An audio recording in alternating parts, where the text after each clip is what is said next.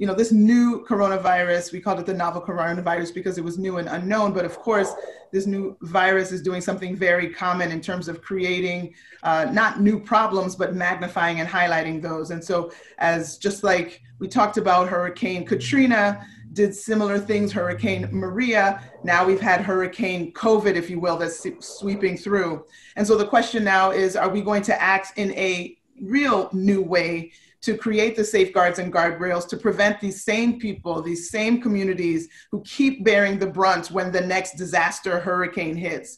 We've talked about short-term solutions that need to be dealt with for the here and now so people can get to tomorrow. But I also very much look forward to the additional discourse for the tomorrow to address the foundations and the fundamentals that created this overly susceptible, highly vulnerable population that's disproportionately impacted whenever something comes through. I look forward to the ongoing challenging work that lies ahead. David, I will come to you next. So I think we need to take urgent action now for the crises we face, but we have to do more.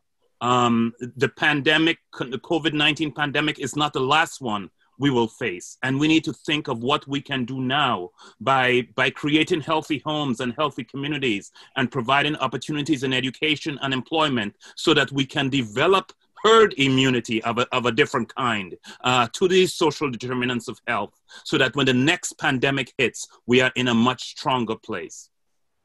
Very good. Barbara, I'll come to you next.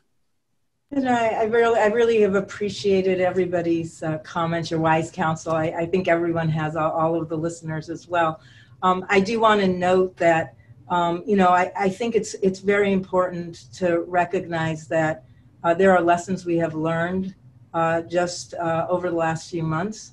And it's really absurd to think we're not using the information we've already gleaned to actually make some fundamental changes. And I want to really highlight, the pandemic has really been on the backs of people of color, as have so many other injustices. And it's really time to not just acknowledge that and produce reports that actually verify information that I think people living in our communities already know. They know they're hardest hit, and they know that the conditions are unfair, and they know that it has nothing to really do with their individual behavior. So, again, we see a lot of sort of let's blame the people who are doing the worst.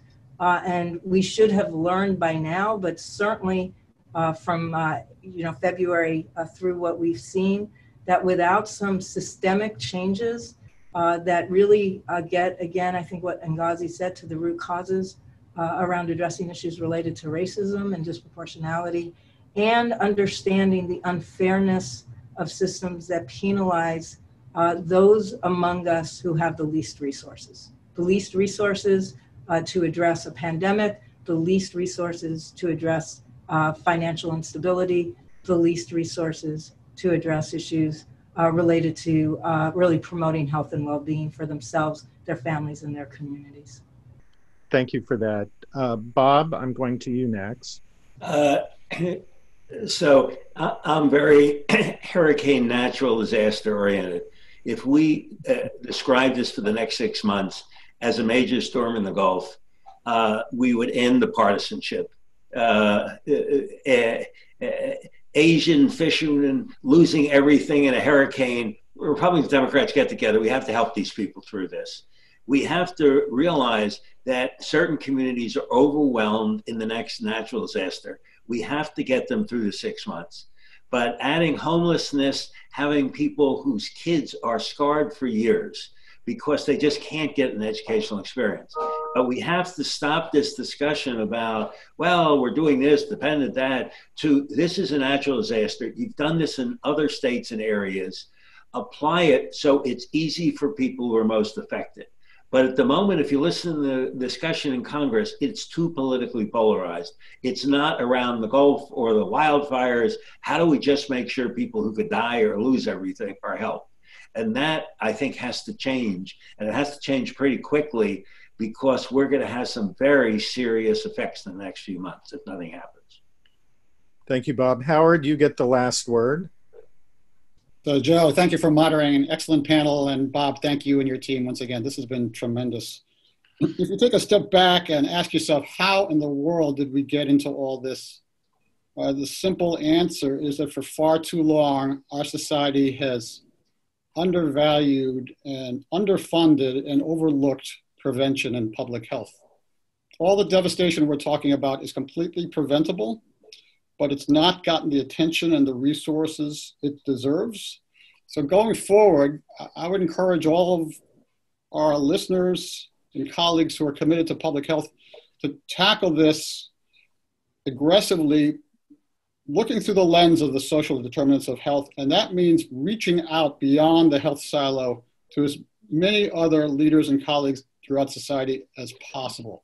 The more we can build non-traditional partnerships with housing and education and business and faith-based organizations, I think we can expand what public health is and make prevention stronger in the future, and hopefully never get to see the devastation that we're witnessing now. Certainly not. Thank you for that. I hope we never see this again. I want to thank all of our panelists today. I want to also thank NPR, the Harvard Chan School, and the Robert Wood Johnson Foundation for their support of this project and this webcast. The event is ending now, but you can watch it again on the forum website. Thank you very much, and good day.